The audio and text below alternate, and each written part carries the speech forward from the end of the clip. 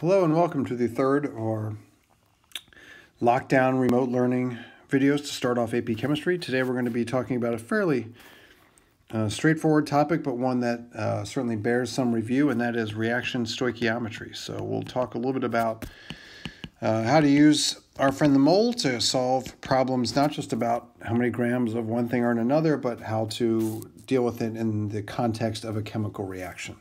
And this introduces concepts like the limiting reagent, the excess reagent, percent yield, all kinds of things that are certainly worth understanding. Mole ratios, all sorts of good stuff. So let's look at an example problem involving an acid-base reaction. Let's say we have the acid sulfuric acid, H2SO4.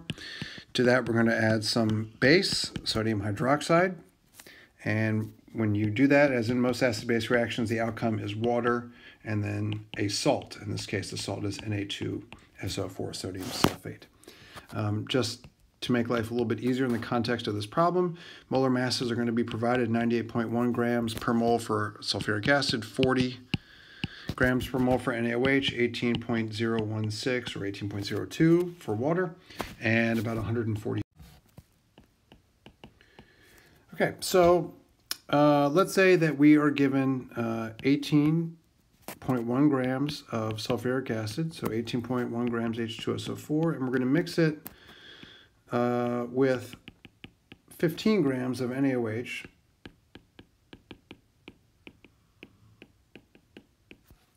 Let's say we want to know how many grams of sodium sulfate are going to form.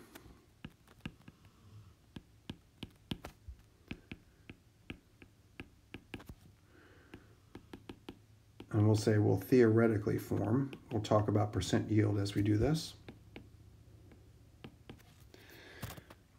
Okay, so there's a lot of different ways to approach this, and I'll show you maybe two different ways. One of the ways that I prefer to do it is simply the same, in a lot of ways, the same way that we did unit conversions, dimensional analysis, factor labeling, because all we're really doing is changing the way we're representing each of these masses and talking about what they're equivalent to in another substance. So 18.1 grams of sulfuric acid are the equivalent of some number of grams of sodium sulfate.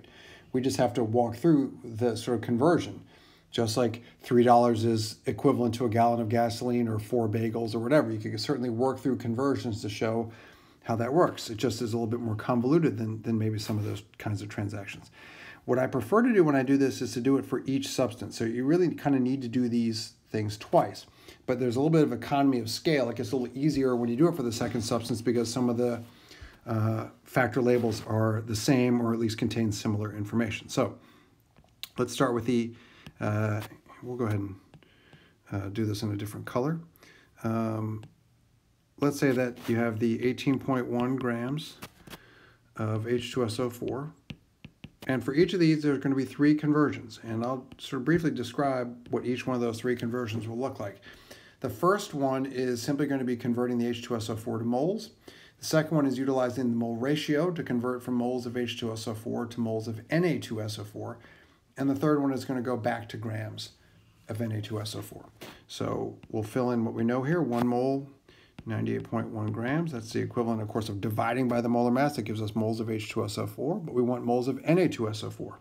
Luckily, there's a 1-to-1 relationship here. Please note, now that it's on video, there's very much a legal disclaimer for me. You cannot just write 1/1 here and hope that all turns out well. Yes, I realize that's an equivalence, but it doesn't change the identity of the substance in the context of the math you're doing. There has to be a reason why the substance is changing from its representation of sulfuric acid to that of sodium sulfate. So you have to kind of indicate the substance. So that mole ratio should have both the number and the identity, the label of the substance. So now if we track through, we have moles of Na2SO4, and we go back to grams. We know its molar mass is 142 grams per mole.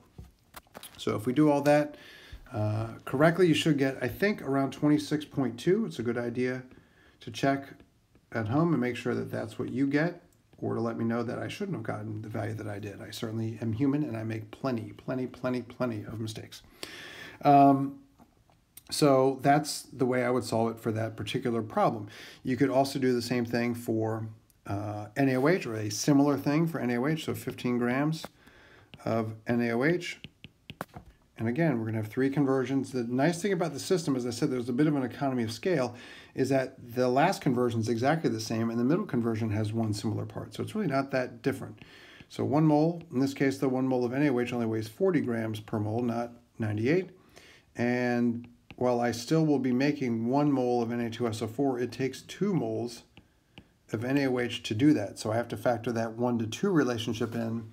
And again, disclaimer-wise, you can't just write 1/2. That is not an equivalence. So you can't do that. You've got to have the labels involved as well. And then the final conversion is exactly the same, 142 grams per mole. We're going back to grams here, having had moles. If we kind of walk through this one, we didn't really do it the last time, but if you walk through the divisions here, the grams divide out, the NaOHs divide out, and so far we have moles of Na2SO4, and then the moles divide out, and now we have grams of Na2SO4, which is exactly what we were looking for. And when you do this, you get 26.6 grams of Na2SO4. So I could certainly put a box around that, but then I might realize, well, I can't make 2 different amounts of the same substance in one reaction. That would be like simultaneously making 18 and 21 cookies in a baking event. Either you made 18 or you made 21. You did not make both.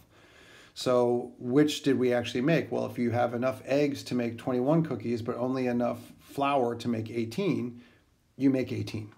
And so we have enough NaOH to make 26.6 grams of Na2SO4. We do not have enough H2SO4 to make 26.6 grams of Na2SO4. So when we get to the 26.2 gram mark, that's the most we can make because we run out of H2SO4. And if you think about it, that means we've run out of SO4. It's hard to continue to make Na2SO4 when there's no more SO4 because all of it has been used up. So we'll remove that box from the 26.6 grams of Na2SO4, and we will end up making just the 26.2 grams of Na2SO4. That is the sort of nature of the limiting reagent. So we would label H2SO4 as the limiting reagent. That would make NaOH the excess reagent. A couple of related ideas here. One, some of you might prefer to solve this in a sort of more proportional way. I'm not a huge fan of that in some ways, but it's quite space-saving and somewhat efficient. So let me just show you what that would look like in the context of NaOH. So what you would do is you'd put the 15 grams of NaOH on the top of one part of your proportion. Below that will go the sort of what I call the recipe. And the recipe is that you should use 2 moles of it, each mole weighing 40. So that's my recipe for NaOH. That's exactly how much I should have. The 15 is how much I happen to have in this instance. It's as though you looked at the recipe and realized you didn't have as much of the ingredients as you should, but you could scale it down from there. So the recipe, which again is going to go on the bottom, the recipe for Na2SO4 is 142 grams because there's just 1 mole of it. And the amount we could make is what we don't know here. That's what my X would be. So I don't know this part. And so we'd solve for X, and when you did, it would turn out to be the 26.6 grams. That method works just fine. So again, you've got all the things in there that you have in the factor labeling method. They're a little bit compressed. So you've got your mole ratio. It's kind of in there with the 2, and technically there's sort of a hidden 1 here. So there's the mole ratios in there. The molar masses of each substance are in there. So it's kind of all in there, just in sort of a compressed form. The other thing that I want to briefly mention before we move on to another question related to this would be, what about percent yield? You'll note in the question, I made a point to mention this, it says, will theoretically form. So we can theoretically make 26.2 grams of Na2SO4, but much like making cookies, it's really hard to get all the dough, all the batter out of the bowl, just like it's kind of hard to get all the Na2SO4 out of the container. We're going to do a simulated sort of lab. Hopefully I can get into the classroom and sort of demonstrate and take some video for you guys. But in the first lab that we would normally do, it's very hard to get all the material out of the beaker that it's in. It just doesn't really come out. It's insoluble in water, so spraying water on it to try to get it out of there doesn't really work. It just sticks to the glass, and that's sort of it. So theoretical yields are 100%, but what if we had we'll do this in a different color as well.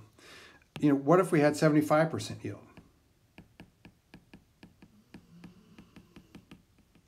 Well, you would just take 75% of 26.2, meaning you left 25% behind. So you would multiply 0.75 times 26.2 grams to get your value there. Probably somewhere around 19.6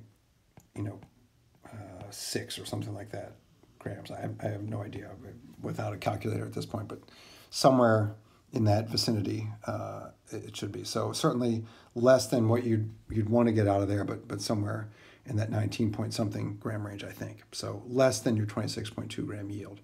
So that's how to solve that type of problem. Now, the one sort of tricky type of question that you sometimes get related to this might be this question, which is how much of the excess reagent remains? And they oftentimes leave it vague like this because they're not telling you which one is the excess reagent. So you've got to go and figure that out. Well, we already know it's NaOH. So the question is how much NaOH remains. There are a lot of ways to solve these problems. I think the easiest way, maybe the easiest way, for me it seems to be the easiest in terms of requiring less work, would be to figure out how much of the excess product you didn't actually make and work back, because that will show you how much of the excess reagent you didn't actually use. So we didn't make 26.6 minus 26.2 of product. So we didn't make 0.4 grams. And I'm sure there's some rounding in there, and so it's probably not exactly 0.4, but somewhere in that vicinity, 0.4. So what we do with that is, well, that product, remember, is Na2SO4. And so at this point, all we have to do is reverse our process and go from Na2SO4 back to the excess reagent, which is NaOH. So we just solve for NaOH. So we start with 0.4 grams of Na2SO4, and then we set up our system to solve for NaOH. So we do the same thing. We convert to moles, we use the mole ratio, we go back to grams. So we were given all these values before, so 1 mole, 142 grams. Then we know that the mole ratio in this case is 2 to 1. 2 NaOHs for every 1 Na2SO4. It's the reverse of the one that we used before. And then we have the molar mass of NaOH. And here and again, if we were to track the divisions, the grams divide out, the moles divide out, and the Na2SO4s divide out. So we're left with grams of NaOH.